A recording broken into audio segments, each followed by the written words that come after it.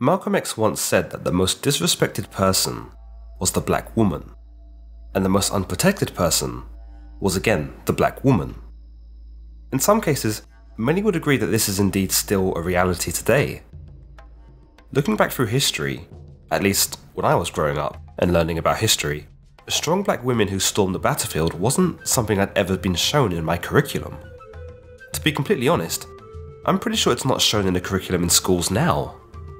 Other than Rosa Parks, it almost seems like history doesn't want to acknowledge some of the women I'm about to talk about, which is a damn shame because once I started digging into the history of black females beyond what I was taught, I found some pretty fascinating characters.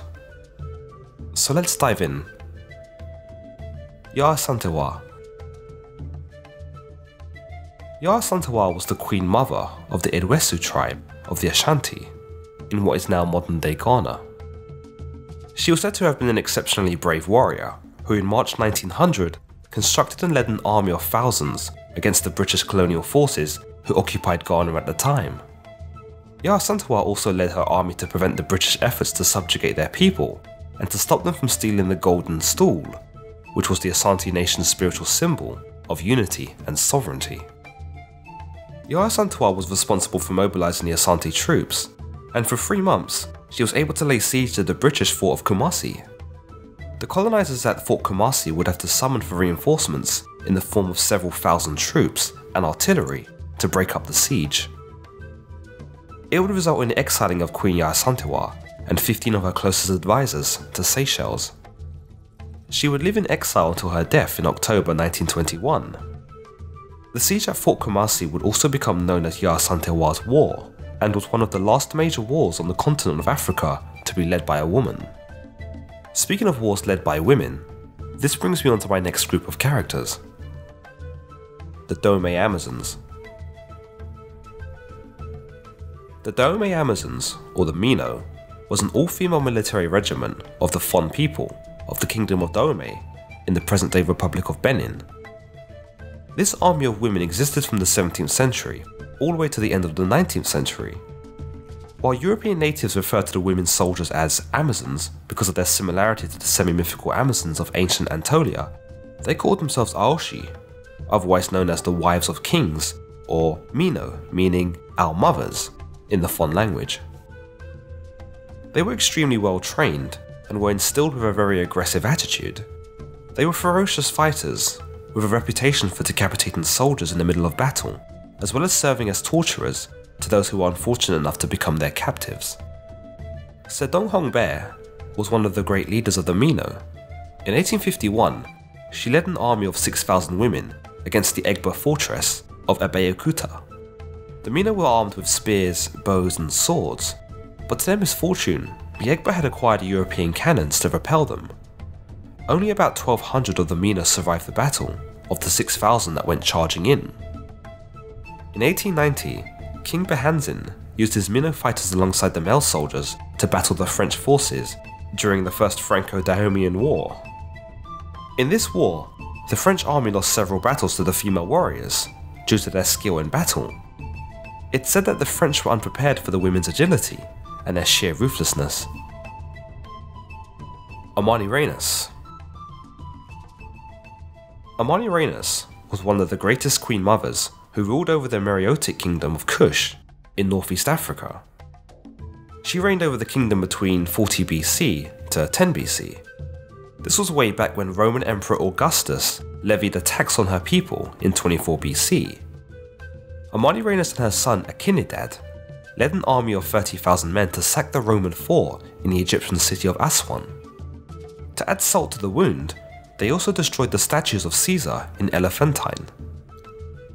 Under orders from Augustus, the Roman general Petronius retaliated, but met strong resistance from Amani Reines and her troops. After over 3 years of harsh fighting, the two parties agreed to negotiate a peace treaty. In the end, the Romans agreed to return their army to Egypt, as well as withdrawing their fort, giving the land they had taken back, and rescind the tax they had instated. The brave warrior queen Amani Reines is remembered for her loyal combat, for she would actually go into battle side by side with her own soldiers. She was blinded in one eye after she was wounded by a Roman. However, the full extent of her injuries or the harms she had received at the hands of the Romans has yet to be disclosed, since the account of the war, written in Mareotic script, has not yet been fully decoded. Carlotta Lucumi. Carlotta was kidnapped from her Yoruba tribe, brought in chains to Cuba as a child, and forced into slavery in the city of Matanzas, where she worked to harvest and process sugarcane under brutal conditions. Despite her misfortune, she was described as being bright, musical, determined, and smart.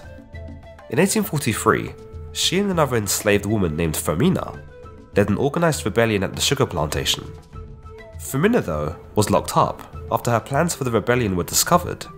Using talking drums to secretly communicate, Carlotta and her fellow warriors freed Firmina and dozens of others, and went on to wage a well-organised armed uprising against at least 5 brutal slave plantation operations in the area. Carlotta's brave battle went on for 1 year before she was captured, tortured, and then executed by Spanish landowners. Queen Zinga Mbande. Queen Zinga Mbande was a highly intelligent and powerful 17th century ruler of the Dongo and Montambo kingdoms, which is now modern-day Angola. Around the turn of the 17th century, Nzinga fearlessly and cleverly fought for the freedom of her kingdoms against the Portuguese, who were colonising the Central African coast at the time to control the slave trade. To build up her kingdom's military, Nzinga offered sanctuary to runaway slaves and Portuguese-trained African soldiers. She stirred up quite the rebellion amongst the people still left in Ndongo, which had then come under the rule of the Portuguese. Nzinga also formed an alliance with the Dutch against the Portuguese. However, their combined forces were not enough to drive the Portuguese out. After retreating to Montambo again, Nzinga started to focus on developing the kingdom as a trading power and a gateway to the Central African interior. At the time of Nzinga's death in 1661, at the age of 81, Montambo had become a powerful kingdom that managed to resist Portuguese colonization attempts for an extended period of time. Nzinga's kingdom was only integrated into Angola in the late 19th century.